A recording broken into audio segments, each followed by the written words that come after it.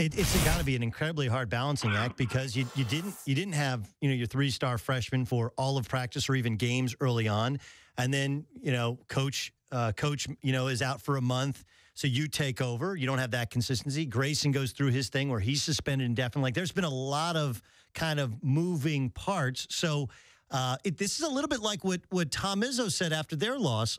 Are you guys getting better even though the results haven't proven out as such in the last couple games? Yeah, it's interesting you say that. So, the first game that we did not have Coach K was Boston College. And we had played very well the game before his last game against Georgia Tech. And obviously you look at what Georgia Tech did last night. They've beaten North Carolina, so they've beaten 2 top 10 teams. It's a good win, and we played great, and we won by 50-plus points. And then we're playing against the Boston College team the next game. The first game coach is out, and we're dominating the game. And with about 4 or 5 minutes to go in the first half, Emil Jefferson gets hurt. And he goes out, and he can't play. And then he misses the next 2 games. And so we didn't play as well in the second half against BC. And I actually thought we did some good things at Florida State, but Florida State's a top 10 team. I actually thought we did some good things against Louisville. I mean, it's a one possession game with about 2 minutes left, and this is without our most important player in Emil Jefferson. And so I did think that we were getting better. We came back. We lost 2 games on the road against 2 top 10 teams. We come back. We have a great week of practice. Again, it didn't translate for whatever reason in the first half against Miami, but then we got it.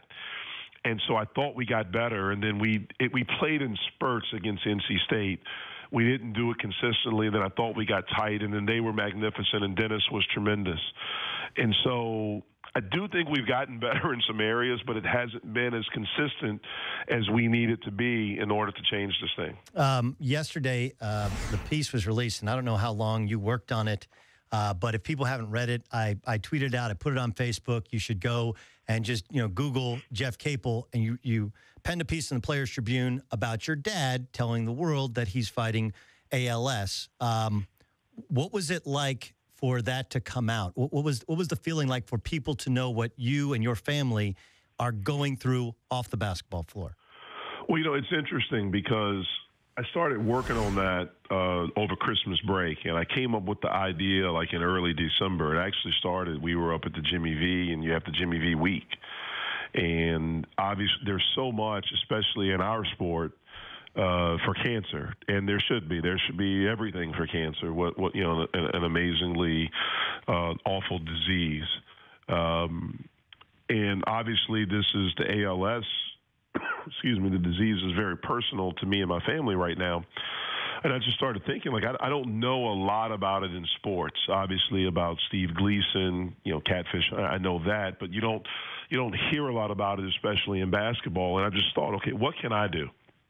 We went to a dinner, a fundraiser that my dad's doctor had, and there was 2 other families there along with my family, 2 other families that are dealing with this. And that was really good for my family, especially my parents. It was the first time my dad was around people that he had really gone out in public. This thing has been private. No one knew. My dad was diagnosed March 3rd of last year. Right. And so we're almost on a year. And I knew right then that I wanted to do something. We wanted to do something. And my dad, at that point, after that dinner, said it was okay to do something. He didn't mind it being public. My dad is very private. And so my brother and I have been talking about different ideas that we want to do. And we're going to do more fundraiser and different things. But I knew that I wanted to do something like this. And so the Players Tribune was started and owned by Derek Jeter, but Blake Griffin is a partner. And I talked to Blake about what I wanted to do. Blake actually knew about it. I had shared it with him, and he got me in touch with the people at the Players Tribune. So I started working on this over Christmas break. Did the edits. Obviously talked to my parents about it, let them read it. My brother, my wife, and the story came out yesterday morning. And I'll tell you what, the response that we have gotten has been incredible, overwhelming. I talked to my brother last night, and he was just like he had to put his phone away because we've been dealing with it, in our own private way. But now to hear other people, And, the one thing that's really cool about it is that you find out, and I'm sure you did this, I know, what you've gone through with your dad, with his passing, you find out even more how much your father means to people. You know how much he means to you, but your dad was a coach like mine, you find out how many people that he's touched. And that's been the really cool thing. Some of the messages that I've gotten on text, on Facebook of what my dad has meant to them has been incredibly cool. It's amazing because my dad didn't want anybody, and nobody knew he was sick. I mean, there were some people who knew he wasn't well, that he looked different, that he was losing his hair. But he didn't want to tell anybody. And I think in his mind it was he didn't want people to treat him as he was like he was dead before he was dead. Yeah. On the other hand, you want your dad to hear how many people care about him, have appreciated all. So it's how hard was it though to allow him to allow this story to be out? It really wasn't. Once he gave the okay, one of the hardest things was not telling people. Because like you said, my dad, if you saw him, the very first thing you say is like, wow, Coach Capel's lost weight. And you could say, hey, man, you've been working out, you're doing this. And so you wouldn't really know until he started talking. And then you would say, like, man, you've been drinking or, what's going on? And that's how we knew something was wrong. We didn't know what it was. And certainly the last thing we thought would have been ALS. But because of that, you want people, and so it was really hard not to. It was really hard for my mom, but obviously because you respect, my dad, it's his news to tell. Right. And so, what my mom was dealing with of knowing it, but not having anyone to talk to about besides my brother and myself. I mean, she didn't tell her sister. She didn't tell, her closest friends because it's not her news to tell. My dad didn't tell any of his family members. His brothers and things like that. And so that part was difficult, and all the things you go through as a family, the worry, the care, the doctor's appointments and things like that, especially when there's not a cure, and kind of what's coming. And that it's scary. But, again, my dad's actually doing very well.